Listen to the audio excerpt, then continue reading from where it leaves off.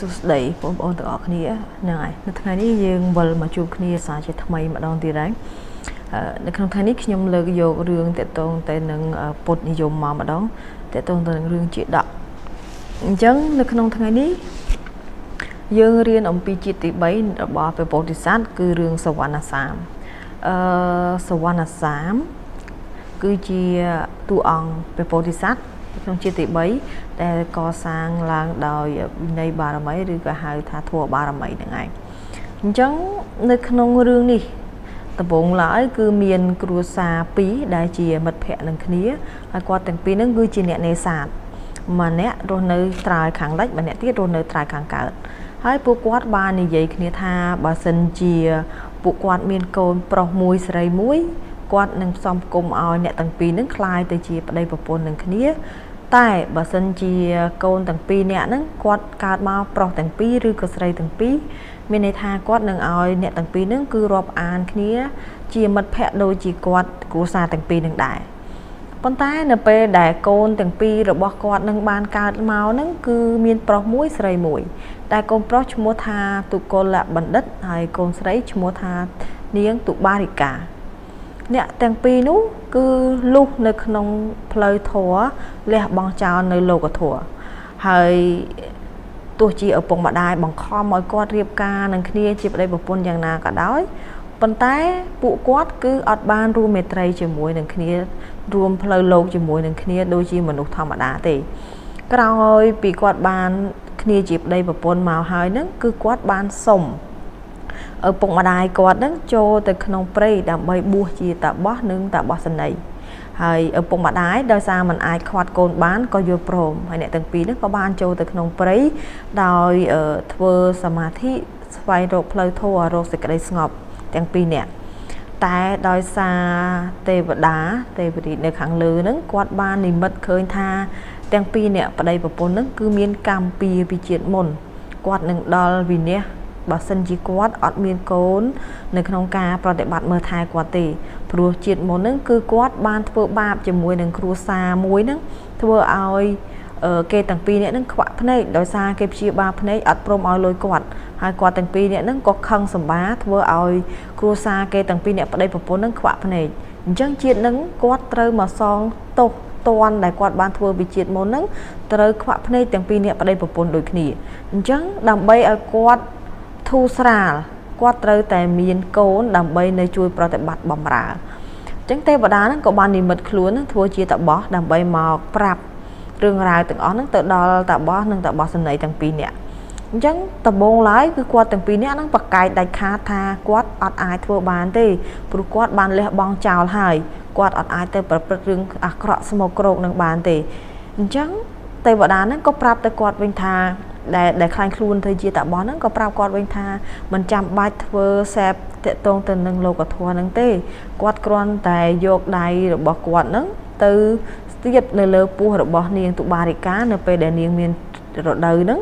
គឺព្រះពោធិសត្វហ្នឹងនឹងមកចាប់បដិសន្ធិនៅពោះរបស់នាងហើយនៅព្រះគររបស់នាងហើយអញ្ចឹងទុគលបណ្ឌិតហ្នឹងគាត់ក៏យល់ព្រមហើយក្រោយមកនេះទុគលបណ្ឌិតហ្នឹងក៏បានយកដៃទៅប៉ះពោះរបស់នាងទុបារិកាហ្នឹងហើយព្រះពោធិសត្វក៏បានមកចាប់កំណើតនៅក្នុងពោះនាងហើយនៅពេលដែលបានកើតមកហើយថ្ងៃដែលព្រះពោធិសត្វបានចាប់កំណើតមកហ្នឹងគឺបិតាហ្នឹងបានប្រាប់ថាបានដាក់ឈ្មោះកូនថាជាសវណ្ណសាមព្រោះកូនកើតមកមានពណ៌ដូចជាមាសអញ្ចឹងសវណ្ណហ្នឹងប្រែថាមាសអញ្ចឹងដាក់ឈ្មោះកូនថាសវណ្ណសាមរយៈពេល18ឆ្នាំក្រោយមកផលកម្មដែលទាំងពីរអ្នកប្តីប្រពន្ធនឹងបានសាងពីជាតិមុនបានមកដល់ហើយនៅថ្ងៃមួយហ្នឹងក៏បាននាំប្រាប់កូនថានឹងចេញទៅរកចំណីអាហាររកផ្លែឈើដូចធម្មតានៅក្នុងព្រៃហើយឲ្យកូននៅចាំផ្ទះហ្នឹងទៅបន្ទាប់ពីចេញទៅបាត់យូរខ្លាំងពេកសវណ្ណសាមហ្នឹងគាត់ក៏ចាប់ផ្ដើមនឹកគិតថាទេឪពុកម្ដាយខ្ញុំហ្នឹងតើនឹងមានរឿងអីកើតឡើងដល់ស្មើនេះហើយយប់ជ្រៅហើយភ្លៀងហើយអត់ទាន់ឃើញត្រឡប់មកវិញទៀតអញ្ចឹងដោយសារពីរអ្នកប្តីប្រពន្ធដែលជាទុគលបណ្ឌិតហើយនិងនាងទុបារិកាហ្នឹងគាត់បានទៅជ្រកភ្លៀង នៅពេលដែលគាត់មកពីរោគផ្លែឈើនៅក្នុងព្រៃហ្នឹងក៏បានជ្រោកភ្លៀងមានភ្លៀងធំខ្លាំងមែនទែនប៉ុន្តែនៅពេលដែលគាត់ជ្រោកភ្លៀងនៅក្រោមដើមឈើហ្នឹងគាត់អត់បានដឹងថាមានរុងរបស់សត្វពស់ពឹសហ្នឹងនៅពីក្រោមហ្នឹងទេអញ្ចឹងសត្វពស់ហ្នឹងដោយលឺសូរសំឡេងរំខានហ្នឹងក៏បានចេញមកព្រោះពឹសរបស់វាហ្នឹងត្រូវភ្នែករបស់អ្នកទាំងពីរហ្នឹងខ្វាក់ភ្នែកទាំងសងខាងធ្វើដំណើរចេញទៅណាអត់រួចទេអញ្ចឹងកូនហ្នឹងក៏បានចេញមកស្វែងរកសុវណ្ណសាមហ្នឹងចេញមកស្វែងរកឪពុកម្ដាយហើយក៏បានឃើញឪពុកម្ដាយហ្នឹងនៅក្រោមដើមឈើមួយកំពុងតែយំស្រែកហើយម្ដាយឪពុកហ្នឹងបានស្រែកប្រាប់កូនថាមិនឲ្យកូនចូលមកទេព្រោះខ្លាចនៅពឹសពោះហ្នឹងត្រូវប៉ះភ្នែករបស់កូនខ្វាក់ភ្នែកកូនទៀតប៉ុន្តែកូនហ្នឹងបានយកឈើឬក៏អីហ្នឹងឲ្យគាត់តោងចេញពីកន្លែងហ្នឹងមកហើយយកគាត់ត្រឡប់មកផ្ទះប្រតិបត្តិបម្រើឪពុកម្ដាយទៅរកផ្លែឈើរកទឹករកអីដើម្បីមកស្រង់ឲ្យឪពុកម្ដាយឲ្យគាត់បានធូរស្រាលហើយធ្វើកន្លែងឲ្យគាត់រស់នៅបានសុខស្រួលដោយបម្រើប្រតិបត្តិលោកមិនឲ្យមានទាស់ឆ្កងទេទាំងបាយទាំងទឹកទាំងអីសពគ្រប់បែបយ៉ាងអញ្ចឹងវេលាថ្ងៃមួយហ្នឹងសុវណ្ណសាមបានចុះទៅស្រង់ទឹកដោយមានបំណងថាស្រង់ទឹកហើយនឹងដួសទឹកយកមកថ្វាយឪពុកម្ដាយតែនៅពេលដែលសុវណ្ណសាមកំពុងតែចុះទៅស្រង់ទឹកនោះមានសត្វក្តាមសត្វមរឹកសត្វបាក់សាបាក់សីជាច្រើនហ្នឹងគឺបានទៅលេងជាមួយនឹងសុវណ្ណសាមនឹងឯងព្រោះសុវណ្ណសាមគាត់ទៅមានន័យថាគាត់ចងជាមិត្តជាមួយនឹងសត្វទាំងអស់ហ្នឹងព្រោះគាត់អត់មានមិត្តភក្តិណាទៀតទេក្រៅពីសត្វទាំងអស់នៅក្នុងព្រៃហ្នឹងអញ្ចឹងស្រាប់តែមានយក្សស្ដេចយក្សហ្នឹងគាត់ចុះមកបោះបាញ់សត្វដើម្បីជាការលំហែកំសាន្តរបស់គាត់ហ្នឹងស្រាប់តែគាត់ឃើញហ្វូងសត្វច្រើនមីដេតាគាត់ក៏ចាប់ផ្ដើមទាញយកធ្នូពឹសរបស់គាត់ហ្នឹងបាញ់មកតម្រង់មកសត្វទាំងអស់ហ្នឹងស្រាប់តែមិនត្រូវជាសត្វក្តាន់បែរជាត្រូវសុវណ្ណសាមចំបេះដូងធ្វើឲ្យពឹសនៅលើព្រួញរបស់យក្សហ្នឹងជ្រាបពេញរាងកាយរបស់សុវណ្ណសាមហើយសុវណ្ណសាមក៏ស្រែកសួរថាអ្នកណាគេក៏ចិត្តខូខើអាក្រក់ខ្លាំងម្ល៉េះបានជាមកបាញ់គាត់តែគាត់ធ្វើអីខុសគាត់អត់មានបានទៅធ្វើបាបអ្នកណាចងកម្មពៀជាមួយអ្នកណាគេទេហើយជីវិតរបស់គាត់អត់ស្ដាយទេប៉ុន្តែនៅពេលដែលគាត់ស្លាប់ទៅនេះតើនឹងមាននរណានៅមើលថែឪពុកម្ដាយដែលពីការភ្នែកចាស់ជរានេះគាត់នឹងលំបាកយ៉ាងណាមានបាយមានទឹកយ៉ាងណាដែលឲ្យគាត់អ្នកណាអ្នកបំរើគាត់តទៀតអញ្ចឹងយក្សនឹងភ្ញាក់ស្មារតីហើយមកសុំទោសសុវណ្ណសាមថាខ្ញុំគ្មានបំណងនឹងសម្លាប់អ្នកឯងទេខ្ញុំស្មានថាជាសត្វមរឹកហើយអ្នកឯងហ្នឹងគឺមានពណ៌ភ្លឺចិញ្ចាចអីក៏ល្អម្ល៉េះខ្ញុំគិតថាជាសត្វទៅខ្ញុំបាញ់អ្នកឯងតែម្ដងទៅអញ្ចឹងឲ្យខ្ញុំធ្វើបែបណាសុវណ្ណសាមក៏ផ្ដាំថាឲ្យជួយមើលថែរក្សាឪពុកម្ដាយគាត់ចាស់ជរាហើយពីការភ្នែកទាំងសងខាងនៅឯអាស្រមខាងក្នុងព្រៃឯណោះអញ្ចឹងយក្សហ្នឹងក៏បានយល់ព្រមហើយសុវណ្ណសាមក៏បានដាច់ខ្យល់ស្លាប់បាត់ទៅយក្សហ្នឹងក៏បានធ្វើដំណើរទៅរកអាស្រមរបស់តាបោះនិងតាបោះសនីទាំងពីរហ្នឹងហើយក៏បានសុំខមាទោសថាខ្ញុំហ្នឹងបានជ្រុលដៃសម្រាប់កូនរបស់អ្នកទៅហើយឥឡូវគេហ្នឹងក៏បានស្លាប់នៅឯទឹកនៅមាត់ជ្រោះឯណោះហើយខ្ញុំនឹងមកបម្រើជំនួសកូនរបស់អ្នកឯងប៉ុន្តែឪពុកម្ដាយសុវណ្ណសាមហ្នឹងគឺយំសោកបោកខ្លួនខ្លាំងណាស់ព្រោះកូនមានតែមួយនឹងហើយជាកូនល្អប្រពៃទៀតអញ្ចឹងគាត់សុំឲ្យយក្សហ្នឹងជូនគាត់ទៅជួបនឹងសាកសពរបស់សុវណ្ណសាមនឹងឯងហើយយក្សហ្នឹងក៏បាននាំឪពុកម្ដាយទាំងពីរហ្នឹងទៅជួបទៅមើលសពរបស់សុវណ្ណសាមនៅឯមាត់ទឹកហ្នឹងទៅហើយដោយសារអំពើល្អរបស់ពពោធិសត្វដែលបានខំបម្រើមេដាបិតាហ្នឹងផលបុណ្យដែលពពោធិសត្វខំបានកសាងហ្នឹងធ្វើឲ្យរំជើបរំជួលទៅដល់ព្រះអិនធិរាធិរាជនៅឯឋានលើទេវតានៅឋានលើហ្នឹងក៏បាននាំគ្នាចុះមកហើយប្រោះព្រំសុវណ្ណសាមហ្នឹងឲ្យមានជីវិតឡើងវិញហើយទុកទោសទាំងប្រមាណដែលឪពុកម្ដាយសុវណ្ណសាមបានខ្វាក់ភ្នែកបានសងរួចផុតកម្មពៀហ្នឹងទៅអ្នកទាំងអស់គ្នាហ្នឹងក៏បានភ្លឺភ្នែកឡើងវិញទៅអញ្ចឹងសុវណ្ណសាមក៏អាចបន្តការប្រតិបត្តិគោរពមើលថែមេដាបន្តទៀតរហូតដល់អស់អាយុសង្ខារអញ្ចឹងរឿងហ្នឹងក៏ចប់តែត្រឹមប៉ុណ្្នឹងនឹងឯងនេះគឺជាជាតិទី3របស់ព្រះពោធិសត្វសួស្តីបងប្អូនទាំងអស់គ្នាវិលត្រឡប់មកជួបគ្នាសារជាថ្មីម្ដងទៀតហើយថ្ងៃនេះយើងមកសង្ខេបរឿងការសពោនេះម្ដងរឿងនេះផ្ដើមចេញពីការលិចលង់ទូកឬក៏កប៉ាល់រកស៊ីរបស់ឪពុករបស់ប៊ុនធឿនដែលគាត់បានធ្វើចំនួនជួញដូរហ្នឹងនៅតាមសមុទ្រ តែជាចៃដន្យជាអកុសលអាក្រក់ហ្នឹងគឺត្រូវបានខ្យល់ព្យុះមកបក់ស្ទីកទីនៅកប៉ាល់របស់គាត់ហ្នឹងហើយធ្វើអីវ៉ាន់នៅលើកប៉ាល់ហ្នឹងគឺបានរលាយខ្ទេចតែម្ដងហើយតែជាសំណាងល្អហ្នឹងកម្មករក៏ដូចជាឪពុករបស់បុនធឿនហ្នឹងក៏បានរស់រានមានជីវិតត្រឡប់មកផ្ទះវិញប៉ុន្តែទ្រព្យសម្បត្តិទាំងអស់គឺត្រូវខាតបង់ចំណែកឯបុនធឿនដែលសិក្សានៅទីក្រុងភ្នំពេញនេះទទួលបានដំណឹងថាគ្រួសារទូឧបទ្ទវហេតុអញ្ចឹងគាត់ក៏ធ្វើដំណើរតាមរថភ្លើងហ្នឹងត្រឡប់មកស្រុកកំណើតវិញដោយគាត់មកជួយធ្វើការឪពុកម្ដាយគាត់នៅក្នុងពេលវ៉ាកងផងហើយមកជួយមើលគ្រួសារផងថាកំពុងតែជួបគ្រោះទុរភិក្សបែបនេះហើយបន្ទាប់ពីនោះមករៀងកលេចមកមើលគ្រួសារខាងគូនដណ្ដឹងគាត់វិញនាងវិធាវីគឺត្រូវបានម្ដាយប្រែប្រួលចិត្តផ្ដាច់ពាក្យចង់ផ្ដាច់ពាក្យពីបុនធឿនដោយបុនធឿនគាត់ធ្លាក់ខ្លួនក្រហើយម្ដាយវិធាវីនេះក៏គាត់ផ្លាស់ប្ដូរចិត្តហើយលែងចង់ឲ្យវិធាវីនឹងរៀបការជាមួយនឹងបុនធឿនទៀតឯងទោះបីជាពីរនាក់ហ្នឹងគឺជាគូដណ្ដឹងនឹងគ្នាក៏ដោយ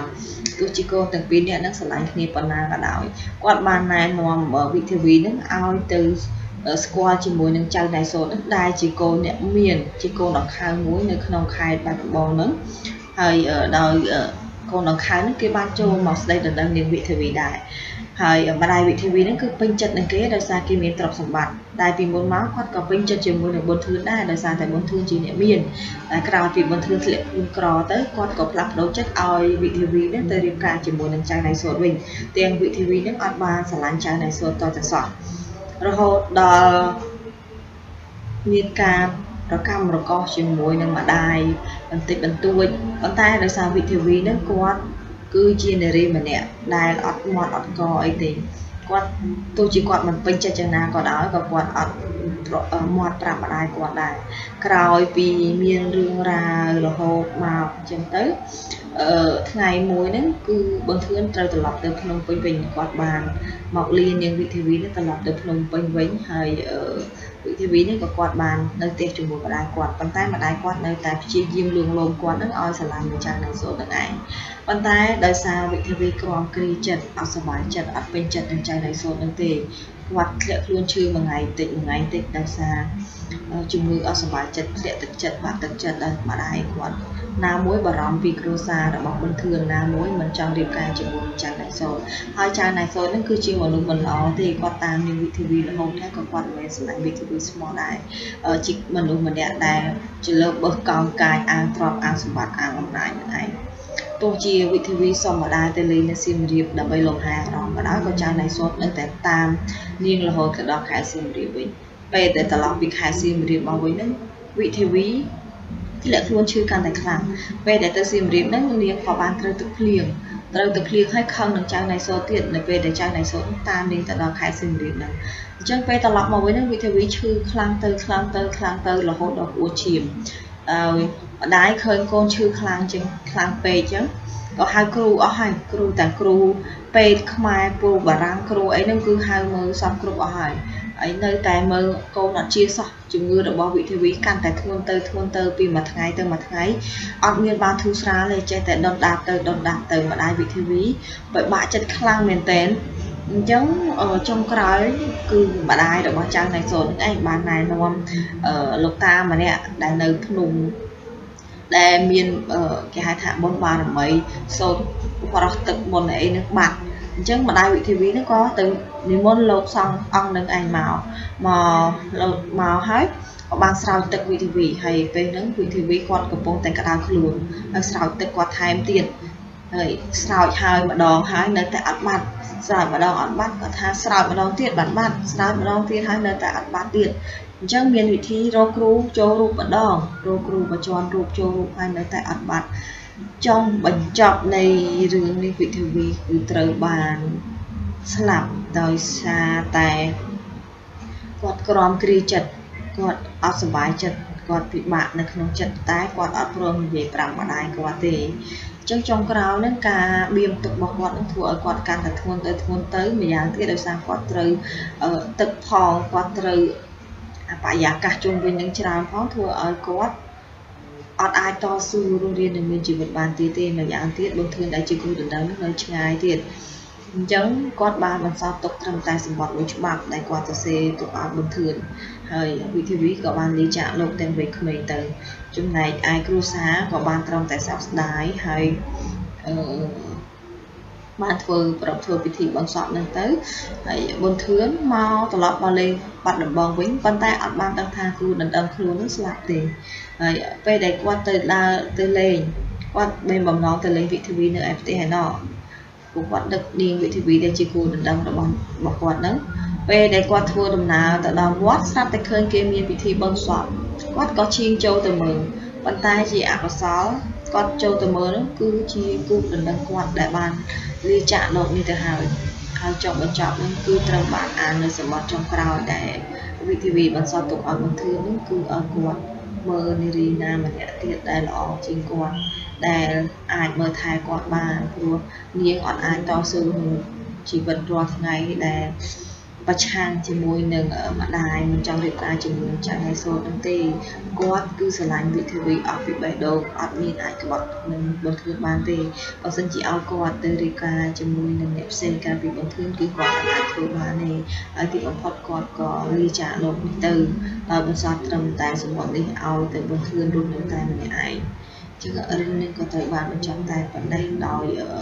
វិនិច្ឆ័យសកម្មនារីស្រស់ស្អាតវ័យក្មេងម្នាក់ត្រូវបានលាចាកលោកទាំងវ័យក្មេងសួស្តីបងប្អូនទាំងអស់គ្នាវិលត្រឡប់មកជួបគ្នាសារជាថ្មីម្ដងទៀតហើយថ្ងៃនេះយើងមកសង្ខេបរឿងបែបខេមរៈនិយមម្ដងគឺរឿងតកែចិត្តចោលដែលរឿងនេះផ្ដើមចេញពីការទៅដល់ផ្ទះរបស់តកែពូហំបានជួបជាមួយនឹងផានិតហើយផានិតបានសួរទៅពូហំថាតើពូមកទីនេះមានការអីហើយពូហំក៏ប្រាប់ថាគាត់មកគឺដើម្បីមកបើកប្រាក់ខែពីលោកតកែហើយលោកតកែនៅដែរឬក៏អត់យើងពូផានិតក៏បានឆ្លើយថាតកែអត់នៅទេពូហើយពូមានដឹងទេថាគេកំពុងតែតាមចាប់ពូហើយពូមកបើកប្រាក់ខែធ្វើអីទៀតប្រាក់ខែតិចតួចបើពូខ្វះសហយក្នុងការធ្វើដំណើរខ្ញុំអាចឲ្យពូបានហើយផានិតក៏បានដកលុយខ្លះពីក្នុងប៉ៅរបស់ខ្លួនហ្នឹងឲ្យទៅពូហំប៉ុន្តែពូហំបកាយអត់ទទួលយកទេគាត់ថាគាត់មកនេះគាត់មិនមែនបើកប្រាក់ខែតិចតួចទេប្រាក់ខែរបស់គាត់ហ្នឹងគាត់បានបើកចាយមួយខែមុនហើយបាត់ទៅហើយតែគាត់បើកមកលើកនេះគឺមកបើកប្រាក់រង្វាន់ដែលតកែបានសន្យាថានឹងឲ្យគាត់ចំនួន 10000 រៀលហើយផានិតក៏បានសួរថាប្រាក់រង្វាន់អីគេទៅពូពូហំក៏បានឆ្លើយថាប្រាក់រង្វាន់នេះគឺដោយសារគាត់បានទៅបុកឡានតកែហុងឈីឲ្យមានគ្រោះថ្នាក់រហូតដល់ស្លាប់មនុស្ស3នាក់កាលពីម្សិលមិញហ្នឹងហើយផានិតក៏ថាអញ្ចឹងមិនមែនជារឿងឧបទ្ទវហេតុទេគឺជាគោលបំណងរបស់ពូមែនពូហំក៏បានឆ្លើយវិញថាត្រូវហើយក្មួយវាគឺជាការរៀបគម្រោងការរបស់ពូដែលបានមកពីការបញ្ជារបស់តកែឥឡូវតកែទៅណាហើយផានិតថាតកែមិននៅទេប្រហែលជាបន្តិចទៀតគាត់នឹងមកដល់ហើយស្រាប់តែមួយសន្ទុះមកក៏ឡានតកែមកដល់មែនហើយពូហំបំរុងរត់ទៅដើម្បីទទួលឡានតកែហ្នឹងប៉ុន្តែត្រូវបានផានិតប្រាប់ថាឲ្យពូពួនសិនទៅក្រែងលោតកែឃើញពូគាត់អត់ចូលគាត់ត្រឡប់ទៅវិញហើយពូហំក៏គិតហើយក៏យកស្របតាមគំនិតរបស់ផានិតហើយឡានតកែក៏ចូលមកដល់តែតកែចូលមកដល់តកែសួរផានិតថាតើមានអ្នកណាមករកគាត់ដែរឬក៏អត់អញ្ចឹងផានិតប្រាប់ថាមានมันមានទេទៅប្រាប់ថាអត់មានទេតែតកែក៏ប្រាប់វិញថាបើមានអ្នកណាមករកគាត់ប្រាប់គេទៅថាគាត់អត់នៅទេគាត់ទៅធ្វើការបាត់ហើយស្រាប់តែពួកភ្លាមនោះពូហំចេញពីកន្លែងពួនមកហើយក៏សួរតកែថាសួស្ដីលោកតកែខ្ញុំមកនេះដើម្បីបើកប្រាក់រង្វាន់តកែសួរទៅវិញថាមកបើកប្រាក់រង្វាន់ស្អីគេ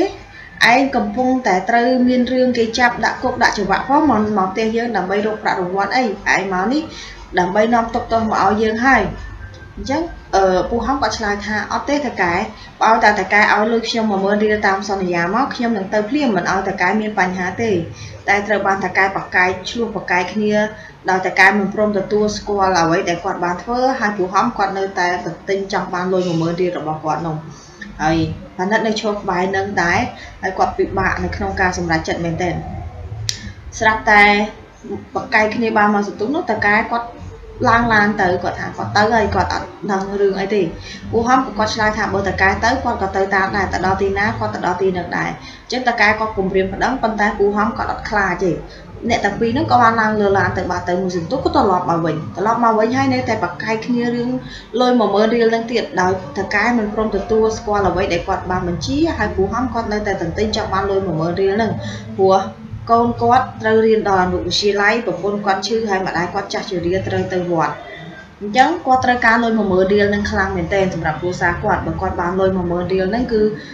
cua sa quát thu thìa hai bạn chỉ quan sóc chết thôi chỉ vứt từ bọc lan rồi bỏ tại cái hồng chí miền nhẹ sạp rồi hột đào từ bầy nhẹ buồn nhẹ nào tai cả bằng cái kia nó ắt chọc đàm tế là hột đào một sự tu cào máu nó bột bồn rồi bỏ phù hóm nó bằng mặt đó bàn tay quạt mặt đó nó cứ quạt ăn bằng khơi ở đây quạt thì quạt khơi tại tất cái quạt cao su tại tất cái tha lô tất cái miền bàn khơi ở đây được bỏ nhom tết nhom đi nhom party bảy ngày tại hai mà đang tham gia được ấy thế ai tất cái nó còn gặp hà hóm bàn từ bọc lan rồi bỏ tất cái chí thua ở làm mà lúc đó từ 7-4 điện ấy lớn ní kê cầm pông tài tam chạm làm bay đã cũng đã chụp vạ thì thò chẳng nhưng gian đại chi của con ở bọc phù hóm nó có trùng hay có tha rương ấy có thông đó thân nạn nâng thò hay ở đây còn ở lớn tại đó này hay ai nghe đường ấy chẳng hết đấy sạp ta mà sự tu mất ở đây có có tranh pi cật bài nâng má quan sạp ở của phù quán nó tầm lọc từ tiêu vinh ai cùng sạp ta cài ấy qua tầm lọc từ tiêu vinh tư quan cục bông tài miền đương gì chỉ muốn nâng ta cài nâng ấy chứ nhưng giá nó ở đáp tệ hay xua ở đây vậy chứ nó và tọa pi xua non khi mình trăng răng kia đây ở tên mình đáp ni hai cái nó hơi lôi bay rồi riêng ở tên nền dáng hai nâng mà rồi riêng tiết từ nè đại mau chừng muối nó pi nhẹ tiệt mà nè mà rồi từ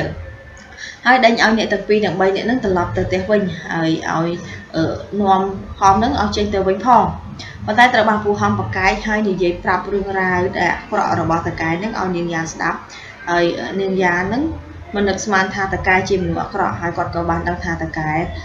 chim lụa cọ con không nhưng tất cả đang khăng mình tên hai phim lúc hành có qua prap tha lục tất cả là một ao lôi mà mở riêng nâng từ của hóm hay rồi quạt từ cao lôi nâng khăng là hai con cả ban thôi cái ca ao lục tất cả nó sầm lại đài tại phần đất từ bàn tất cả nó sầm lọt cùng hộ ở bạn mọt chừng là một cái kia khăng quét cam mà co tầng buôn nè đây nơi cái bài nó đây miền sọc hay nâng miền hay nâng ấy nâng quạt có máu chỉ mỗi kia nâng lại quạt máu su non thả tá miền rừng ấy toa pi su non đằng rừng hái lâu thật cái bán sộp nè tầng buôn nè nâng ơi mình nè một con rìa đằng bay bật mọt nè tầng buôn nè nâng thả ở đằng rừng ấy tầng quạt ở ba và chia nâng phù hom tê bàn tay từ bàn phù hom hay nâng phản đất như vậy bên trong chỗ là ở phù quán đó miền Mexica nơi không luôn ở Costco là với chỉ một phép cũng ở khơi lôi tại chỉ thòng chắc bắt to bị quạt nhung ao mà quan riêng họ pro bạn bàn hết ao đào bay pòn ao đào bay pòn hết ao đào pram pòn nơi bên đại làm đào pram pòn nước nè tầng buôn nè nước quạt cầu prap tha quạt ở vô lôi nâng tê ở quạt nước về lôi từng có nước ao từ phù hom từ rồi phù hom quạt cầu phong tại trời cao lôi nâng hai ở vậy để sầm khăn nó cứ phù hom ban sầm rạch cái cá ao tới lục tại cái lôi tại hai hay lục tại cái nơi tại ấp prom ao lôi nâng từ ở phù hom thì ở phù hom có quạt ấp prom từ tu lôi nâng đài có tha nơi bênนี้còn lên trong bàn lôi tiến hai nơi bênนี้còn trời bỏ sai rồi so màu rồi không trời ở khơi rồi tại cái vừa bànนี้đã quát còn một sọc chân tề chẳng tại cái chập đào cái kia chỉ muốn phù hom mình trôi cái vô chỉ riêng luôn ai nhìn giá nó cứ tập dùng sắp tập một tu vào nó từ bàn kháng con hồng láng nó quạt cắt ban mặt đó lục thật cái nó khơi con hồng láng đó nhưng quạt chập đám khuấy với quạt miền luôn nó quạt các ban thì vậy từ căn ở cầm con từ buôn nẹt hàng quạt ao mà nẹt mà mưa riêng từ buôn nẹt nó mà nẹt mà mưa riêng cứ ấp buôn mưa riêng lại làm bên vậy thà ấp đơn rừng ấy từng ấp về để ở cầm con nẹt trôi bên nẹt quạt mặt đó chứ hết đó chắc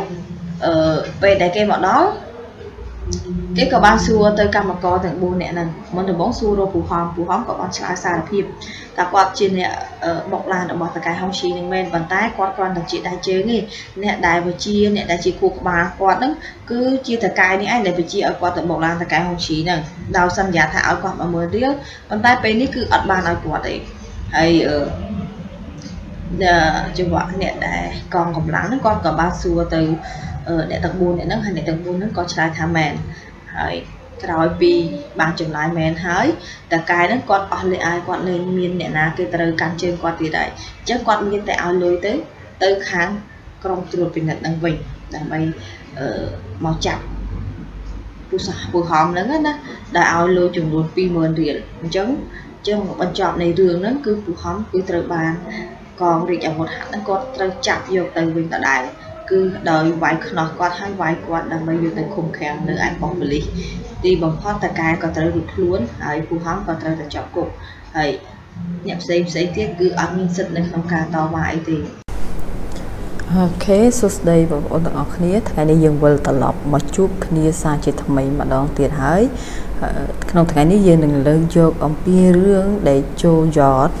មកសង្ខេបណា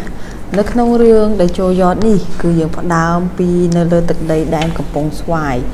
ដែលមានបរិសម្នាក់ហ្នឹងគាត់ឈ្មោះថាមាសគាត់មានងារជាអុកញ៉ាបរមរាជាហៅកាត់ថាដេជោមាសហើយគាត់មានកូនសិស្សចំណិតម្នាក់ឈ្មោះថាយ៉តគាត់មានប្រពន្ធស្អាតម្នាក់ឈ្មោះថាស្រែនហើយពេលដែលគាត់ជាដេជោអញ្ចឹងគឺភរិយារបស់គាត់នឹងមានងារថាជំទាវស្រែនហើយគាត់គឺជាអ្នកដែលមានស្នាដៃដឹកនាំទ័ពទៅកំចាត់ពួកបះបោរនៅថ្ងៃមួយស្ដេចសម្រែបានតាំងខ្លួនឯងថាជាស្ដេចសម្រែរាជាធិបតីបានតាំងទ័ពហ្នឹងនៅក្នុងដែនកំពង់ហៅនៅបច្ចុប្បន្នហ្នឹងគឺខេត្តកំពង់ឆ្នាំងហ្នឹងហើយដែលបានរៀបចំបន្ទាយមួយឲ្យឈ្មោះថាបន្ទាយនគរស្ដេចសម្រែជាមេក្រុមបះបោរប្រឆាំងនឹងពួកស្ដេចរបស់ស្ដេចជ័យចេស្តាដើម្បីដណ្ដើមអំណាចគ្រប់គ្រងផែនដីដែលចូលមាសនឹងយ៉តហ្នឹងបានព្យាយាមលើកទ័ពទៅបង្ក្រាបការបះបោររបស់ស្ដេចសម្រែនឹងច្រើនលើកច្រើនសារមកហើយប៉ុន្តែអត់ទទួលបាននៅជ័យជំនះទេតែក្រោយមកក៏មានការជួយពីជំទាវស្រែនដែលជាភរិយារបស់ដេជោមាសនឹងធ្វើឲ្យស្ដេចសម្រែនឹងចាញ់នៅល្បិចកលដោយជំទាវស្រែនប្រើល្បិចលេងលះជាមួយនឹងដេជោមាសហើយទៅតាក់ទងជាមួយនឹងស្ដេចសម្រែបានធ្លាក់ក្នុងអន្លង់ស្នេហ៍ដោយសារជំទាវស្រែនគឺជានារីម្នាក់ដែលស្រស់ស្អាតហើយមានចំណេះដឹងទៀតអញ្ចឹងគ្រាន់តែឮថាជំទាវស្រែននឹងគាត់លះលេងជាមួយនឹងដេជោមាសភ្លាមគឺទៅតាក់ទងឲ្យអុកញ៉ាស្រីវិភានឹងទៅតាក់ទងនាងដើម្បីស្ដីដណ្ដឹងភ្លាមអញ្ចឹងនៅពេលដែលស្ដេចសម្រែចូលមកជប់លៀងនៅក្នុងផ្ទះរបស់ជំទាវស្រែនហ្នឹងគឺជំទាវស្រែនបានដាក់នៅថ្នាំសណ្ដំនៅក្នុងស្រាហើយស្ដេចសម្រែបានត្រូវថ្នាំសណ្ដំដោយចាញ់ល្បិចកលរបស់ជំទាវស្រែនត្រូវបានដេជោមាសនិងយ៉ដែលជាសិស្សចំណិតរបស់ដេជោមាសហ្នឹងចាប់បានបញ្ជូនទៅឲ្យព្រះបាទជ័យចេស្តាកាត់ទោសតាមផ្លូវច្បាប់ចំណែកឯដេជោមាសវិញក្រោយពីត្រូវបានបញ្ជូនស្ដេចសម្រែឲ្យកាត់ទោសតាមច្បាប់ហើយដេជោមាសក៏ទទួលមរណភាពដោយការក្រំគ្រានគ្រឿងក្នុងព្រោះតែពេលធ្វើសង្គ្រាមជាមួយស្ដេចសម្រែដំបូងឡើយហ្នឹងគឺគាត់ត្រូវបានស្ដេចសម្រែហ្នឹងដាល់មកដៃចំកណ្ដាលដើមទ្រូងដោយប្រើកម្លាំងបាត់កណ្ដាប់ដៃមហាទម្ងន់របស់ស្ដេចសម្រែហ្នឹងឯងធ្វើឲ្យគាត់ក្រំគ្រានរហូតដល់ក្អួតឈាមស្លាប់ប៉ុន្តែមុននឹងគាត់ស្លាប់ហ្នឹងគាត់បានផ្ដាំស្មេហ្នឹងឲ្យសរសេររៀបរាប់ថាគាត់ហ្នឹងបានផ្ទេរតំណែងដេជោរបស់គាត់ហ្នឹងឲ្យទៅយ៉តដែលជាសិស្សចំណិតរបស់គាត់ចំណែកឯយ៉តហ្នឹងគឺជាក្មេងកំព្រាដែលមកពីជនជាតិភាគតិចត្រូវបានគេរើសអើងប៉ុន្តែត្រូវបានដេជោមាសជាអ្នកលើកស្ទួយជាអ្នកបង្ហាត់បង្រៀនយកមកធ្វើជាកូនសិស្សចំណិតអញ្ចឹងដេជោមាសហ្នឹងស្រឡាញ់យ៉តខ្លាំងហើយខ្លាំងក៏យ៉តក៏ស្រឡាញ់ដេជោមាសដូចគ្នាព្រោះមានតែដេជោមាសទេដែលបានឲ្យតម្លៃគាត់អញ្ចឹងបន្ទាប់ពីដេជោមាសស្លាប់ទៅហ្នឹងគូបានបង្គោលតំណែងជាងារដេជោហ្នឹងឲ្យទៅយ៉តអញ្ចឹងយ៉តហ្នឹងបានឡើងទៅជាដេជោយ៉តបន្ទាប់មកគាត់បានផ្ដាំថាឲ្យជួយមើលថែប្រពន្ធគាត់ផងមុនពេលដែលគាត់ស្លាប់នឹងទៅឲ្យប្រពន្ធគាត់នឹងកុំទុកសោកអីក្រោយពីគាត់ផ្ដាំហើយគាត់ក៏បានទទួលមរណភាពទៅបន្ទាប់ពីការស្លាប់របស់ដេជោមាសហើយយ៉តក៏ត្រូវបានព្រះបាទជ័យចេស្តាហ្នឹងក៏ត្រូវបានព្រះបាទជ័យចេស្តាហ្នឹងនាំឲ្យគាត់ហ្នឹងទៅ ប្រយុទ្ធជាមួយនឹងខ្មាំងសត្រូវដែលចេញមកនៅខេត្តពោធិ៍សាត់បះបោនៅខេត្តពោធិ៍សាត់ដែលពួកនេះមកពីពួកឆ្លើយសឹកដែលវាបះបោដើម្បីប្រឆាំងជាមួយនឹងព្រះបាទជ័យស្តានឹងឯងប៉ុន្តែដោយសារតែមានធ្លាប់មានបទពិសោធន៍អង្គញាចក្រីនិងអង្គញាកលាហោមទទួលបរាជ័យព្រោះពេលដែលទៅធ្វើសឹកសង្គ្រាមជាមួយពួកបះបោសៀមនឹងគឺបរាជ័យ2 ដង 3 ដងទៅអញ្ចឹងលើកនេះគឺស្ដេចបានឲ្យតេជោយតហ្នឹងទៅបង្ក្រាបម្ដងប៉ុន្តែដោយសារតេជោយតដឹងថាមូលហេតុនៃការបរាជ័យរបស់អង្គញាចក្រីហើយនិងអង្គញាកលាហោមហ្នឹងព្រោះតែមានគេហៅថាមានខ្មាំងនៅពីក្រោយខ្នងអញ្ចឹងតេជោយតហ្នឹងបានសុំស្ដេចហ្នឹងថាសុំតេតងទៅនឹងដាវអាញាសឹកហើយនឹងច្បាប់ផ្សេងដើម្បីបង្ក្រាបខ្មាំងនៅពីក្រោយខ្នងអញ្ចឹងស្ដេចហ្នឹងក៏ព្រមទទួលការស្នើសុំរបស់តេជោយតនៅពេលដែលទៅធ្វើសង្គ្រាមយតបានផ្ដាំបានបញ្ជាឲ្យ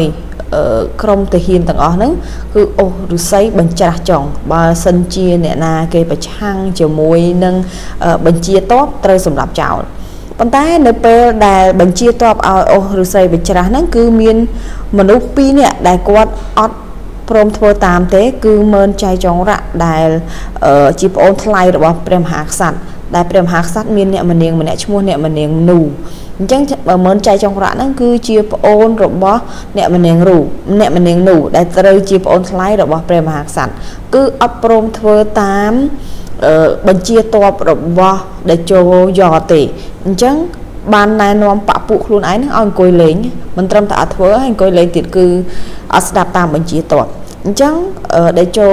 មាសហ្នឹងសំទោសតេជោយតហ្នឹងគឺបានដឹងថាមើលចៃចងរៈហ្នឹងហើយគឺជាខ្មាំងនៅពីក្រោយខ្នងក៏បញ្ជាឲ្យគេយកមើលចៃចងរៈនិងបពុហ្នឹងទៅសម្លាប់ចោលហើយដំណឹងនេះគឺបានលេចលឺទៅដល់ព្រះអ្នកម្នាងនូហ្នឹងហើយអ្នកម្នាងនូហ្នឹងក៏បានទៅស្នើទៅប្រាប់ដល់ព្រះរាជាឲ្យយកតេជោយតហ្នឹងទៅសម្លាប់ចោលប៉ុន្តែតេជោយតប្រាប់ថានៅក្នុងពេលនេះគឺតេជោយតមិនអាចទៅបានទេព្រោះកំពុងតែធ្វើសង្គ្រាមនៅពេលដែលធ្វើសង្គ្រាមចប់គាត់នឹងត្រឡប់ទៅរាជវាំងទទួលទោសដោយខ្លួនឯងមិនចាំបាច់មកចាប់គាត់ទេបើគាត់ទៅនៅពេលនេះគឺមានន័យថាគាត់រត់ចោលសមរភូមិហើយអញ្ចឹងបន្ទាប់ពីនឹងមកទៀតអ្នកម្នាងនូហ្នឹងគឺគាត់ដំបូងឡើយគឺគាត់ទទួលសំណូកពីទ័ពផ្សេងដែលធ្វើឲ្យបរាជ័យនៅក្នុងការធ្វើសឹកសង្គ្រាមរបស់អង្គញាចក្រីនិងអង្គញាកលាហោមនឹងឯងក្រោយពីតេជោយតទទួលបានជ័យជំនះហើយហ្នឹងគឺតេជោយតហ្នឹងបានដាក់ខ្នោះខ្លួនឯងនៅក្នុងទ្រុងដើម្បីឲ្យគេនាំយកទៅព្រះរាជវាំងទទួលទោសប៉ុន្តែដោយសារគេសំទោសមុននឹងគាត់ត្រឡប់ទៅព្រះរាជវាំងទទួលទោសហ្នឹងគឺត្រូវបានគាត់ទៅសម្លាប់អ្នកម្នាងនូទៀតព្រោះអ្នកម្នាងនូហ្នឹងគឺជា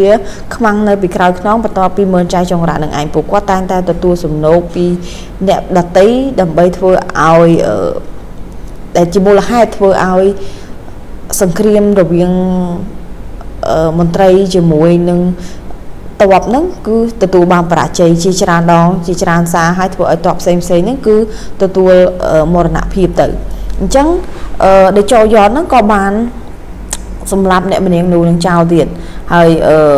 ត្រូវបានព្រះរាជាដំបងឡើយគឺខឹងខ្លាំងប៉ុន្តែដោយសារមានការប្រឆាំងបះបោពីប្រជាជនខ្លាំងពេកទៅព្រះរាជាហ្នឹងគឺទុករឿងនឹងមកដាក់មកឡៃសិនបន្ទាប់ពីប្រក្រាបបានតបសៀមនឹងបានជ័យជំនះហើយហ្នឹងគាត់ក៏បានដាក់ខ្នោះខ្លួនឯងចូលទៅក្នុងរាជវាំងនឹងឯងអញ្ចឹងដើម្បីទទួលទោសទណ្ឌដែលស្ដេចគិតថាគាត់ជាអ្នកសម្រាប់ប្អូនថ្លៃរបស់ស្ដេចជាអ្នកសម្រាប់អ្នកម្នាងរបស់ស្ដេចប៉ុន្តែបន្ទាប់ពីនឹងមកស្ដេចក៏ត្រូវបានលើកលែងទោសឲ្យទៅតេជោយតព្រោះតេជោយតធ្វើនេះដើម្បីប្រទេសជាតិ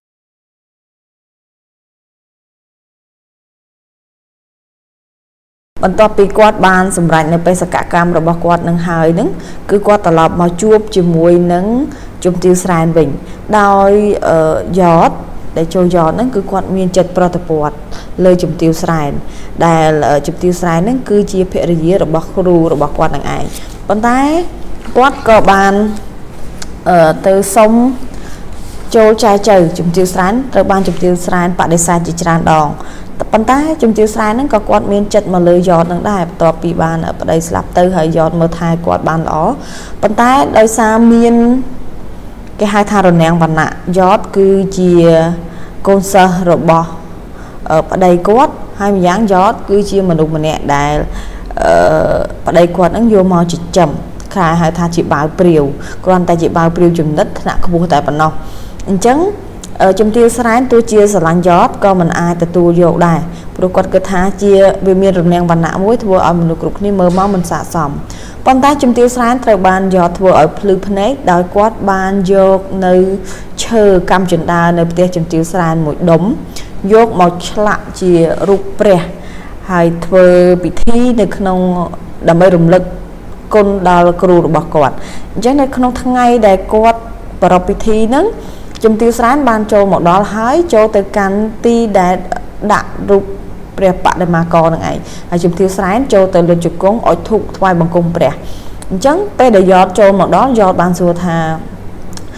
ជំទាវស្រែនមានបានដឹងខ្លួនដែរអត់ថាគាត់កំពុងតែគោរពអ្វីនេះជំទាវស្រែនអត់ដឹងទេហើយគាត់ក៏សួរបន្តទៀតថាតើមានបានចាប់អារម្មណ៍ទេថានៅកម្មចិន្តាផ្ទះរបស់គាត់ហ្នឹងត្រូវបានបាត់មួយកម្មជំទាវស្រែនភ្ញាក់ខ្លួនបាត់មែនមិនដឹងថាអ្នកណាគេយកទៅណាអញ្ចឹងដល់ចូលយកប្រាប់ថាកម្មចិន្តាដែលជំទាវស្រែនជន់រាល់ថ្ងៃជន់នឹងបាតជើងរាល់ថ្ងៃជារបស់គិតថាជារបស់ទៀបថោកហ្នឹងពេលនេះគឺជំទាវស្រែនហ្នឹងកំពុងតែលុតជង្គង់ពីមុខហើយអោនថ្វាយបង្គំទៀតអញ្ចឹងជំទាវស្រែនយល់ពីអ្វីដែលចូលយកហ្នឹងបានលើកឡើងហើយគាត់ក៏ព្រមទទួលដែលយកពីថ្ងៃហ្នឹងទៅអញ្ចឹងរឿងហ្នឹងគឺត្រូវបានបញ្ចប់ហើយអ្នកទាំងពីរហ្នឹងក៏រស់បានដោយសេចក្តីសុខសួស្តីបងប្អូនទាំងអស់គ្នាថ្ងៃនេះយើងវិលត្រឡប់មកជួបគ្នាសាជាថ្មីម្ដងទៀតហើយយើងនឹងមកសង្ខេបរឿងដែលចូលដំណិនវិញម្ដងចឹងនៅក្នុងថ្ងៃនេះផ្ដើមចេញពីព្រះបាទអាទិត្យពងសាដែលគាត់និងអគ្គមហេសីហ្នឹងបានយាងទៅប្រពៀតព្រៃឬក៏ទៅកំសាន្តព្រៃហ្នឹងបន្ទាប់ពីការចូលទៅកំសាន្តព្រៃហ្នឹងបានមួយសន្ទុះទៅស្រាប់តែអគ្គមហេសីហ្នឹងមានអាការៈឈឺពោះដូចជាចង់ប្រសូតបុត្រអញ្ចឹងពនាងហ្នឹងគឺចូលទៅក្នុងព្រៃតែអង្គឯងទេចូលពេលដែលចូលទៅដល់ក្នុងព្រៃហ្នឹងក៏ប្រសូតបាននៅពងសត្វមួយហើយដោយសារឃើញហេតុការចម្លែកបែបហ្នឹងគឺពនាងអត់ហ៊ានយកពងសត្វហ្នឹងចេញត្រឡប់មកវិញទេជាទូទៅមនុស្សស្រីនៅពេលដែលឈឺពោះកើតនៅកូនប្រុសក៏ដោយកូនស្រីក៏ដោយគឺអត់មានជាពងចឹងទេចឹងនៅពេលដែលឃើញហេតុការចម្លែកអញ្ចឹងពនាងក៏យកពងហ្នឹងទៅលាក់នៅក្រោមគល់ឈើមួយដោយយកស្លឹកឈើហ្នឹងគ្របពីលើនៅពេលដែលពនាងធ្វើហើយហ្នឹងគឺត្រឡប់ចេញមកក្រៅវិញដោយធ្វើអាការៈធម្មតាអត់មានអ្នកណាដឹងថាពនាងហ្នឹងប្រសូតបាននៅពងមួយទេបន្ទាប់ពីកសាព្រៃចាប់ហើយហ្នឹងពនាងហើយនឹងព្រះបាទអាទិត្យពងសាហ្នឹងក៏ត្រឡប់មកព្រះនគរវិញជាធម្មតាដោយសុវត្ថិភាពទៅរំលងបានប្រហែលជា 3-4 ថ្ងៃក៏មានឈ្មួញមកពីក្រុងអយុធ្យាស្រុកសៀមហ្នឹងគឺបានមកធ្វើជំនួយនៅស្រុកខ្មែរហើយក៏បរទេសកាត់នៅកន្លែងដែលពនាងហ្នឹងទុកនៅពងសត្វហ្នឹងឯងអញ្ចឹងនៅពេលដែលឈ្មួញនឹងឃើញពងនឹងឃើញថាវាចម្លែកហើយក៏រើសយកពងនឹងដាក់នៅលើរទេះហើយក៏បរដំណើរទៅមុខទៀតលុះពេលដែលធ្វើដំណើរទៅដល់ផ្ទះហ្នឹងឈ្មួញក៏កូនស្រីរបស់ឈ្មួញហ្នឹងក៏បានរត់មកទទួលឪពុកដែលបានមកធ្វើជំនួយនៅស្រុកគេហ្នឹងអស់រយៈពេលជាច្រើនថ្ងៃច្រើនខែហើយអញ្ចឹងនាងហ្នឹងក៏សួរទៅឪពុកថាមានអ្វីផ្ញើនាងដែរឬក៏អត់នៅពេលដែលគាត់នឹងត្រឡប់មកពីការធ្វើជំនួយហ្នឹងអញ្ចឹងឪពុកដែលជាឈ្មួញហ្នឹងក៏ប្រាប់កូនថាគាត់មាននៅពងក្រពើមួយដើម្បីឲ្យកូនស្រីរបស់គាត់ហើយបើសិនជាកូនគាត់បានញ៉ាំពងហ្នឹងច្បាស់ជាឆ្លៀសវៃហើយអញ្ចឹងគាត់និយាយលេងជាមួយកូនគាត់ហ្នឹងណាហើយស្រាប់តែប្រពន្ធគាត់ហ្នឹងចុះពីលើផ្ទះមកក៏លេងទៅមើលពងហ្នឹងគាត់ក៏ស្រែកថាមិនមែនទេពុកវាពងនេះមិនមែនជាពងសត្វក្រពើទេពងក្រពើដែលខ្ញុំធ្លាប់ឃើញពីមុនមកគឺអត់មែនអញ្ចឹងទេស្រាប់តែឪពុកហ្នឹងក៏គិតដូចម្ដាយដែរហើយនាងអមរាដែលជាកូនរបស់ឈ្មួញនឹងប្រពន្ធហ្នឹងគាត់ក៏ថាបើសិនជាអត់ដឹងជាពងអីទេគាត់សុំយកពងហ្នឹងទៅលេង ប៉ុន្តែម្ដាយនាងអាម៉ារ៉ាហ្នឹងគាត់អត់ឲ្យយកពងនឹងទៅលេងទេដោយសារអត់ដឹងថាពងនឹងជាពងអីគាត់មានគំនិតមួយឲ្យប្តីគាត់នឹងធ្វើជាសម្បុកដើម្បីឲ្យពងនឹងវាញាស់ឡើងអញ្ចឹងប្តីគាត់ក៏យល់ព្រមហើយគាត់ក៏ធ្វើសម្បុកឲ្យពងសត្វហ្នឹងហើយឲ្យកូនគាត់ដែលជានាងអាម៉ារ៉ាហ្នឹងនៅមើលថែរក្សានាងអាម៉ារ៉ាហ្នឹងគឺស្រឡាញ់ពងនឹងខ្លាំងដូចជាប្អូនបកើតអញ្ចឹងលុះដល់ពេលកន្លងចេះតែកន្លងផុតទៅស្រាប់តែព្រឹកមួយហ្នឹងនាងអាម៉ារ៉ាចុះភ្ញាក់ពីដំណេកមកមើលពងនឹងឯងស្រាប់តែនាងស្រែកឮពេញផ្ទះហើយម្ដាយនាងក៏ចុះមកមើលនាងក៏សួរទៅម្ដាយនាងថាតើអ្នកណាគេដែលធ្វើឲ្យពងសត្វរបស់នាងហ្នឹងបែកហើយម្ដាយនាងគិតថាប្រហែលជាមានសត្វឆ្មាឬក៏សត្វអីហើយលោតចុះលោតឡើងហ្នឹងមកប៉ះពងហ្នឹងធ្វើឲ្យពងហ្នឹងបែកហើយការប្រកែកគ្នារវាងម្ដាយនិងកូនហ្នឹងក៏បានឮទៅដល់ឪពុកក៏បានចុះពីលើផ្ទះមកឃើញថាពងហ្នឹងមានសភាពប្រេះស្រាំដូចជាត្រូវរបស់អ្វីម្យ៉ាងអញ្ចឹងប៉ុន្តែកំពុងតែនិយាយគ្នាជាមួយឪពុកម្ដាយកូនហ្នឹងស្រាប់តែពងហ្នឹងកាន់តែប្រេះធំឡើងអ្វីដែលធ្វើឲ្យអ្នកទាំង3ហ្នឹងភ្ញាក់ផ្អើលខ្លាំងមែនទែនហ្នឹងគឺពងសត្វហ្នឹងមិនមែនជាសត្វអ្វីទេគឺជាកូនមនុស្សទៅវិញអញ្ចឹងកូនមនុស្សហ្នឹងកើតមកគឺមានរូបសម្បត្តិស្អាតភ្លឺដូចជាមាសអញ្ចឹងហើយកូនហ្នឹងគឺជាកូនប្រុសដោយសារកូននេះកើតចេញពីពងសត្វអញ្ចឹងឪពុកដែលជាអ្នកជំនួយហ្នឹងគាត់ក៏បានដាក់ឈ្មោះថារងឈ្មោះកូនហ្នឹងហើយឈ្មោះថារងហើយនាងជាប្រពន្ធហ្នឹងគឺគាត់សប្បាយចិត្តដែរព្រោះគាត់អាចមានកូនប្រុសម្នាក់ទៀតដោយមិនចាំបាច់ពោពោះហើយគាត់គិតថាក្មេងនេះគឺជាអ្នកមានបុណ្យហើយព្រោះក្មេងធម្មតាហ្នឹងគឺការចេញពីផ្ទៃរបស់ម្ដាយមិនមែនការចេញពីពងសត្វបែបហ្នឹងទេអញ្ចឹងនាងអាម៉ារ៉ាហ្នឹងគឺស្រឡាញ់រងនឹងខ្លាំងដូចជាប្អូនបកាអញ្ចឹងហើយគាត់រស់នៅជាមួយគ្រួសាររបស់ឈ្មួញហ្នឹងនៅក្រុងអយុធ្យាហ្នឹងទៅអញ្ចឹងស្លេះត្រឹមប៉ុណ្ណឹងយើងត្រឡប់មកមើលកូនសេដ្ឋីវិញម្ដងកូនសេដ្ឋីហ្នឹងគាត់មានកូនម្នាក់ឈ្មោះសុវណ្ណរិង្សីអញ្ចឹងជំនាន់មុនគឺអត់មានសាលាអីដូចយើងរៀនបច្ចុប្បន្នទេអញ្ចឹងគាត់បានបញ្ជូនកូនហ្នឹងឲ្យទៅសិក្សានៅឯវត្តអារាម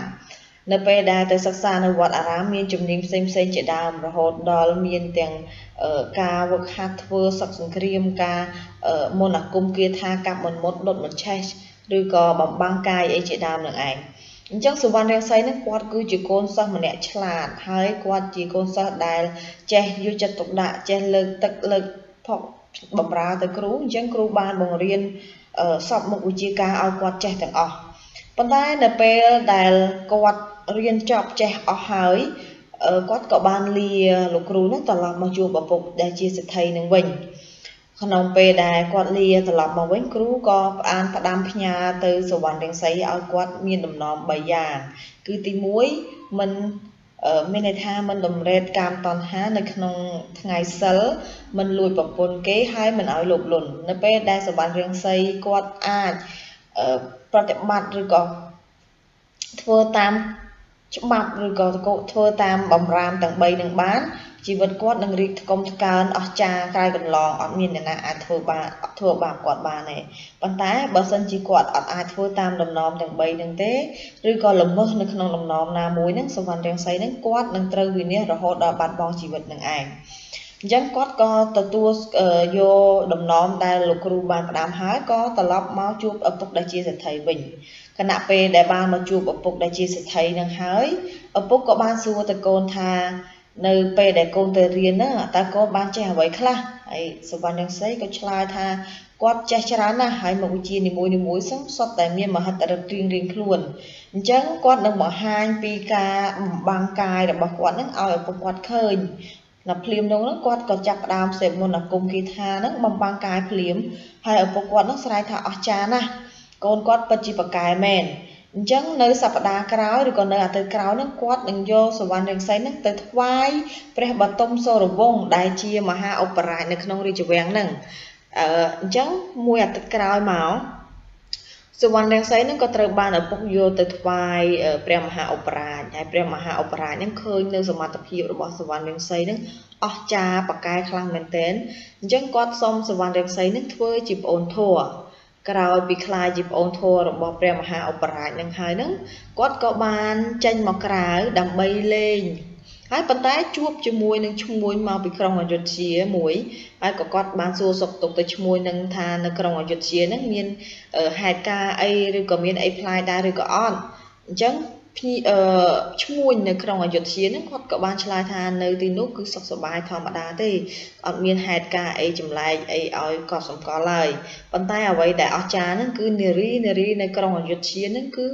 សុទ្ធតែជានារីស្រស់ស្អាតអត់មាននារីណាស្អាតជាងអ្នកណាគេទេបើយកនារីម្នាក់នេះមកប្រៀប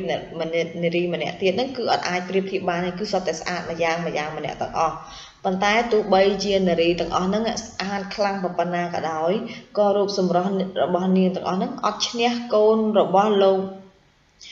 ក្រុមវាំងដែលឈ្មោះនាងបាយិកាហ្នឹងគឺស្អាតខ្លាំងណាស់គ្មាននារីណាអាចប្រៀបនឹងនាងបានទេប៉ុន្តែអ្វីដែលគួរឲ្យសោកស្ដាយហ្នឹងគឺនាងត្រូវបានព្រះជាហ្នឹងគាត់បានស្ដីដណ្ដឹងយកនាងធ្វើជាអ្នកមនាងរួចទៅហើយកាលពី2-3ថ្ងៃមុនអញ្ចឹងបន្ទាប់ពីឮថានាងបាយិកានឹងស្អាតជាអ្នកមនាងហើយហ្នឹងគាត់ដេកមិនលក់បក់មិនលហើយនឹកគិតដល់តែសម្រស់របស់នាងបាយិកានឹងទេក្រោយពីកន្លងផុតទៅយូរថ្ងៃគាត់នៅតែមិនអាចទន្ទឹងរង់ចាំមិនឃើញសម្រស់នាងបាយិកានឹងបានគាត់ក៏បានលាបងធរដែលជាមហាឧបរាជនៅក្នុងវាំងហ្នឹងដើម្បីទៅក្រុងអយុធ្យាស្វែងរកនាងបាយិកានឹងឯងក្រោយពីបានលាព្រះមហាឧបរាជចេញទៅស្វែងរកនាងបាយិកានៅក្រុងអយុធ្យាហ្នឹងអញ្ចឹងព្រះមហាឧបរាជហ្នឹងក៏បានអនុញ្ញាតឲ្យសុវណ្ណរង្សីទៅពេលដែលធ្វើដំណើរទៅក្រុងអយុធ្យាក៏បានឆ្លងកាត់នៅខេត្តពោធិ៍សាត់ដោយយប់ជ្រៅហើយសុវណ្ណរង្សីបានចូលទៅស្នាក់អាស្រ័យនៅក្នុងគ្រួសាររបស់លោកចៅហ្វាយស្រុកហើយលោកចៅហ្វាយស្រុកហាក់ដូចជាមាននិស្ស័យហើយក៏ដូចជាគូព្រេងរបស់នាងមូលីច័ន្ទដែលជាកូនស្រីរបស់លោកចៅហ្វាយស្រុកហ្នឹងគាត់ក៏បានលើកកូនរបស់គាត់ហ្នឹងឲ្យទៅសុវណ្ណរង្សីរៀបការតែម្ដងក្នុងពេលដែលសុវណ្ណរង្សីហ្នឹងទៅស្នាក់អាស្រ័យតែគាត់ទៅតែបាន2-3ថ្ងៃប៉ុណ្ណោះហើយដោយឡែកទៀតហ្នឹងគឺមានអចក្កម្នាក់ហ្នឹងដែលជាជនជាតិចិនគាត់ក៏មានកូនស្រីម្នាក់ទៀតឈ្មោះស៊ីវអេងគាត់ក៏ពេញចិត្តនឹងសុវណ្ណរង្សីដូចគ្នាហើយគាត់ក៏បានលើកកូនស្រីរបស់គាត់ហ្នឹងឲ្យទៅរៀបការជាមួយនឹងសុវណ្ណរង្សីធ្វើជាប្រពន្ធទី2ទៀតអញ្ចឹងខណៈពេលដែលសុវណ្ណរង្សីស្ថិតនៅក្នុងខេត្តពោធិ៍សាត់ហ្នឹងគាត់បានប្រពន្ធ2រួចទៅហើយគឺនាងមូលីច័ន្ទហើយនាងស៊ីវអេងបន្ទាប់ពីគាត់បានប្រពន្ធ2ហើយគាត់នៅតែមិនអាចលះបង់ចិត្តនឹកគិតទៅដល់នាងបាយិកានឹងទៀតអញ្ចឹងគាត់ក៏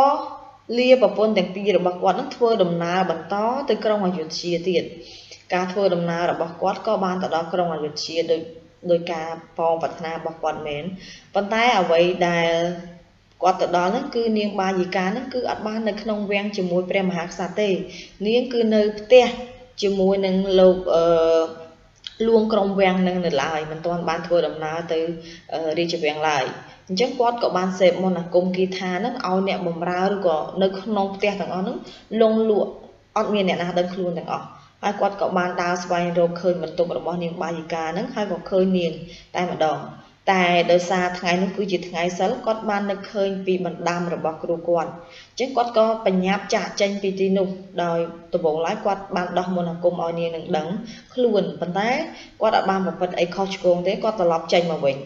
រំលងបាន2-3ថ្ងៃគាត់ក៏ត្រឡប់ទៅរកនាងបាយិកានឹងម្ដងទៀតដោយការប្រើសេពមន្តអាគមគាថានឹងឲ្យអ្នកជាមនឹងលងលក់ម្ដងទៀតលើកនេះគាត់ទៅរកនាងភ្លាមឃើញភ្លាមព្រោះគាត់ធ្លាប់ចូលម្ដងហើយអញ្ចឹងគាត់ចូលទៅដល់ភ្លាមគឺគាត់ចាប់យកនាងបាយិកាហ្នឹងចេញមកដល់ក្នុងព្រៃជ្រៅហើយគាត់ក៏បានដោះមន្តអាគមឲ្យនាងហ្នឹងដឹងខ្លួនហើយនាងបាយិកាហ្នឹងនៅពេលដែលគាត់ដឹងខ្លួនហើយហ្នឹងគាត់ចាប់ផ្ដើមស្រែកចាប់ផ្ដើមរកឪពុកម្ដាយគាត់ប៉ុន្តែគាត់ដឹងថាសុវណ្ណរង្សីហ្នឹងបានចាប់គាត់មកឆ្ងាយទៅហើយបន្ទាប់ពីនោះមកសុវណ្ណរង្សីបានលួងលោមរហូតទៅដល់នាងបាយិកាហ្នឹងព្រមស្រឡាញ់ខ្លួនហើយគាត់ក៏ត្រឡប់មកខេត្តពោធិ៍សាត់វិញយកប្រពន្ធទាំងពីរគាត់ដើម្បីធ្វើដំណើរមកក្រុងស្រុកគោងវិស័យខេត្តកំពង់ស្ពឺវិញហើយក៏បានមកជួបនឹងមហាឧបរាជដែលជាបងធัวហ្នឹងហើយបងធัวហ្នឹងគាត់ក៏បានរៀបចំពិធីមង្គលការឲ្យត្រឹមត្រូវទាំងអស់ទៅហើយជូនពរឲ្យប្រពន្ធទាំង3របស់គាត់ហ្នឹងរស់នៅប្រកបដោយសេចក្តីសុខសេមសានក្រោយពីបានរៀបការបានមួយរយៈមកខាងព្រះចៅក្រុងចិនហ្នឹងគាត់ក៏បានមកពឹងពាក់ឲ្យសុវណ្ណរង្សីឲ្យព្រះមហាក្សត្រហ្នឹងជួយធ្វើសឹកសង្គ្រាមជាមួយប្រជាមិត្តដើម្បីជា ជាចំណងមិត្តភាពផងហើយដើម្បីបង្ហាញពីលទ្ធិអំណាចរបស់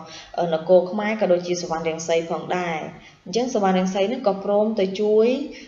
ស្ដេចក្រុងចិនហើយការធ្វើសង្គ្រាមនោះគឺទទួលបានជោគជ័យមហាធំធេងប៉ុន្តែនៅពេលដែលគាត់ត្រឡប់មកវិញនឹងស្រាប់តែព្រះចៅក្រុងអយុធ្យានឹងលើកទ័ពមកវាយនៅក្រុងនគរខ្មែរហើយដោយសារអត់មានសវណ្ណរាំងសីនៅទ័ពខ្មែរនឹងគឺត្រូវបានរត់ខ្ចាត់ខ្ចាយបាក់ទ័ពសឹងតែខ្ទេចខ្ទីអស់ទៅហើយតែដោយសារសវណ្ណរាំងសីគាត់មកទាន់ហើយគាត់ក៏បានលើកទ័ពដើម្បីទៅជួយ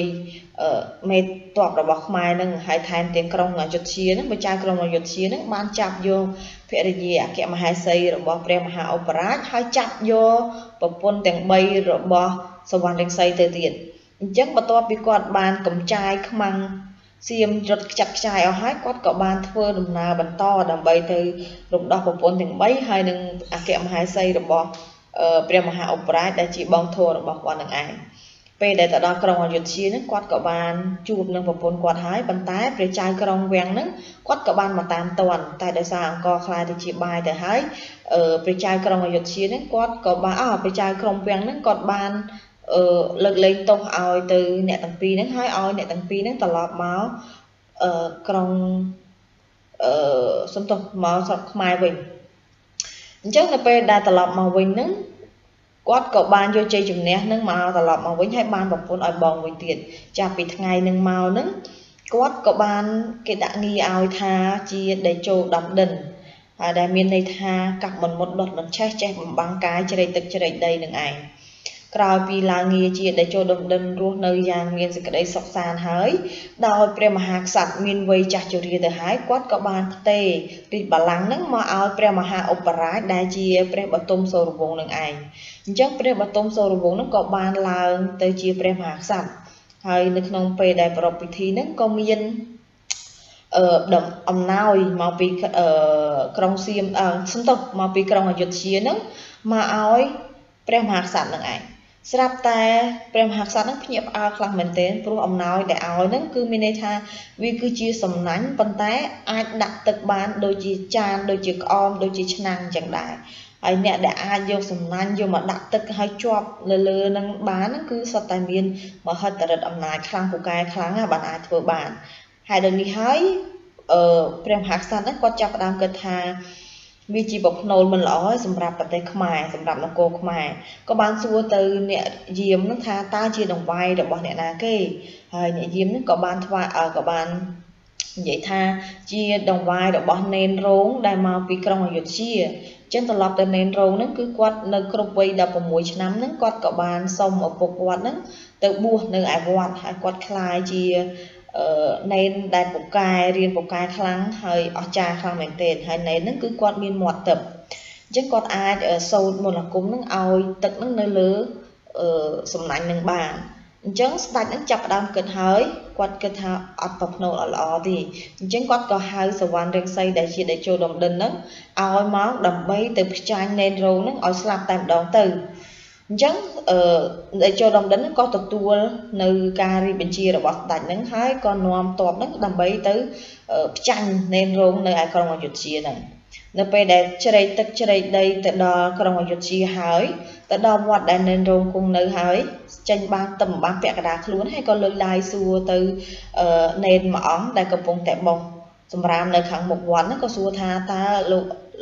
ប្អូនហ្នឹងស្គាល់នេនរោងដែរឬក៏អត់អញ្ចឹងនេនរោងគ្រាន់តែឮគេសួរចឹងភ្លាមថាស្គាល់ប៉ុន្តែឲ្យញោមនេះនៅចាំនៅតំណឹងសិនហើយគ្រាន់តែនិយាយមិនតាន់ផុតពីមាត់ផងដែលចូលដំដិនហ្នឹងក៏បានចាញ់លទ្ធិបារមីរបស់នេនរោងហ្នឹងកកខ្លាយទៅជាដុំថ្មរឹងនៅពាក់កណ្ដាលខ្លួននឹងតែម្ដងទៅហើយ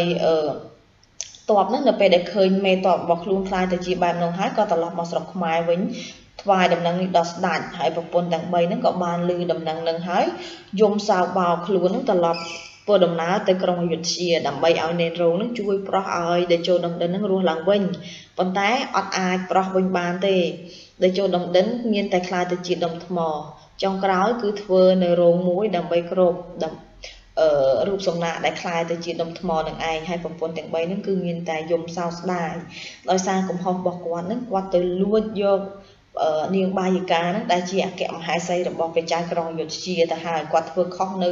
បណ្ដាំរបស់គ្រូគាត់ហើយនៅនេះហើយគាត់ត្រូវចាញ់នៅបារមីឬក៏ចាញ់នៅ